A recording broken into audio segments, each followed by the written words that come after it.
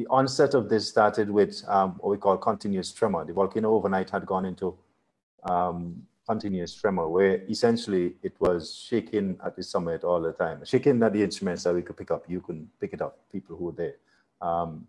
So we moved from banded tremor, with these bands of tremor, to continuously tremoring. And then at about 8:37 this morning, in fact, we started to see a signal, and the signal slowly grew in amplitude. It increased the size of the shaking, or the amount of shaking that you had. And then by 8:41, you had people realized there was an explosion. In fact, the punching through of the vent and of the dome that was there would have happened sometime after 8:37, probably to 8:41.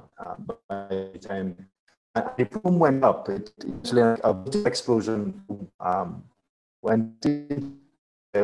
Continued to rise.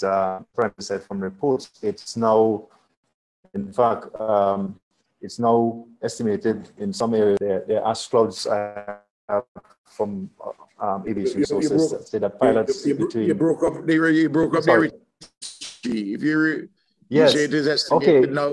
If you go back over right, that. so I have a report of ash clouds reported by pilots between 20 miles north to 50 miles southeast of St. Vincent, reaching up to 29,000 feet. We had estimated the height to be about 10 kilometers, looking at the observatory here, just sort of estimating it. So it's around that kind of around 10K. That's how high it went. And it seems that basically you have a set of ash that went off towards the east at a higher level, and a set that went off towards the west at a lower level. And of course, once the ash is in the atmosphere, it eventually falls back down. So areas as far south as Belmont, where we are at the observatory here, began to feel ash. So we had some ash fall here. All of this is expected. Essentially, what has happened is that, as we had said, the batch of magma that had been trying to come up for the longest while, it seems that it is either right at the surface or quite close to the surface. And then overnight, it punched through and it has cleared, you could say it's cleared the throat of the volcano.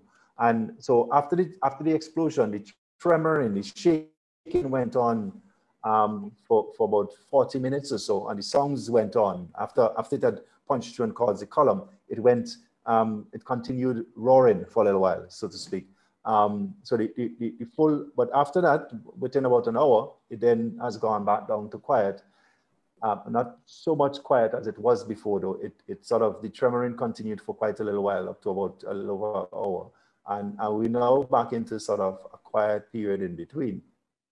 Now, what has happened is that the explosive eruption, as we had said, has started. And once it has started, it's possible that you could have more explosions like these. Essentially, there is fresh magma, fresh material, gas-rich enough to cause an explosion,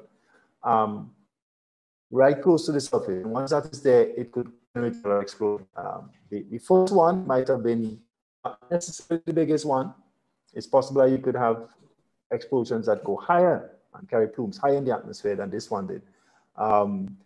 The areas that's going to be affected most are still the areas we have said, which is the volcano itself, the possibility for pyroclastic flows are the volcano itself, the red areas, the periphery of the orange areas in terms of pyroclastic flows and surges. But mainly the rest of St. Vincent is probably going to be affected only by ash. Most of the ash is going to stay in the northern part of the country. So I was surprised if a lot of ash gets to the green and the yellow areas even. But really that depends on the wind direction. The ash, the plume goes up, it explodes upwards, and then after a while it just gets caught by the ash, and wherever the wind takes it, it goes. So if the wind, for us, luckily, most of the time the wind blows either to the east or the west. The upper level winds go off east, the lower level to the west. But sometimes the wind comes to the south. If that happens when you have one of these explosions, ash would come to the south. Also, if you have a really, really big explosion, bigger than we've seen, the ash plume, remember, it goes out and it just spreads in all directions. If the spread is big enough above the volcano, it can spread further to the south. So that's the kind of the two ways in which the ash will get to the south. But it's mainly the ash we'd expect affecting green and yellow areas, not the things that's going to, potentially kill people, like on the volcano itself, the pyroclastic flows and the surges. We wouldn't be surprised if this continues for the next few days, the next few weeks. We hope this is more smaller eruptions, so it doesn't go on for longer than that.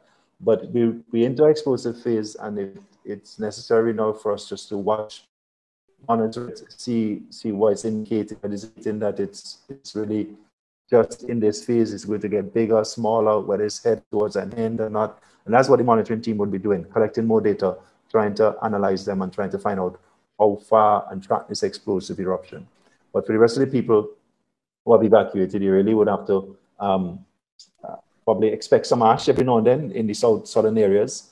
But otherwise, once you're off the mountain, you should be good. I would suggest to you that if you're still one of those persons who are anywhere on the mountain who are saying that you're going to wait it out and see what happens, the first one is not necessarily the worst one.